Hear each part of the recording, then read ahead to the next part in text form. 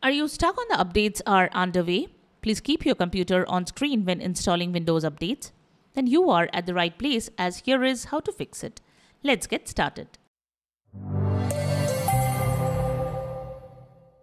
This is the Windows Club.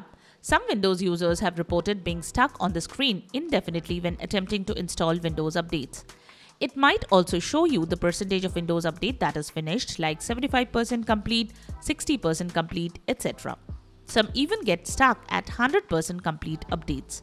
Now let's get started on how to fix the issue. What to do when stuck on updates are underway? Please keep your computer on.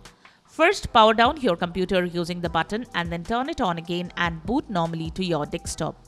If your system doesn't boot normally, you will have to get to the advanced options screen using any of these three methods. When your Windows PC boots up, press F2 to access your BIOS settings or press F8 to access the boot or startup menu. This can vary from OEM to OEM. When you access the boot menu, you may have to press F11 to open the Choose an Option screen. From here, you have to press Troubleshoot and then Advanced Options. You can visit your manufacturer's website to find out the exact process. Next, abruptly power down the PC when you have powered it up. Do it multiple times.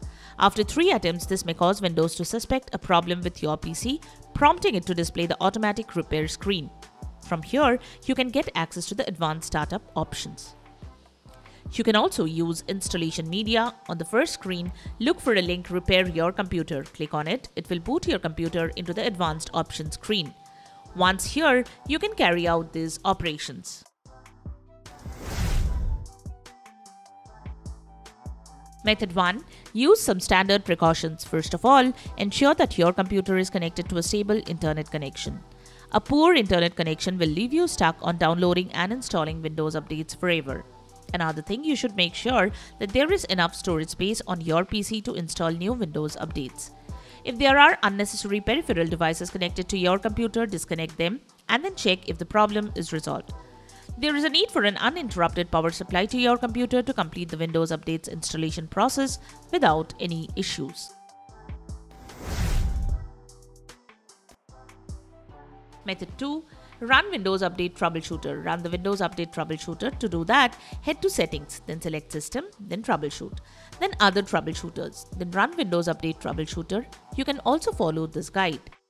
For more details, follow this guide. So that's it. Subscribe to the Windows Club for all your tech solutions related to Windows. Thanks for watching.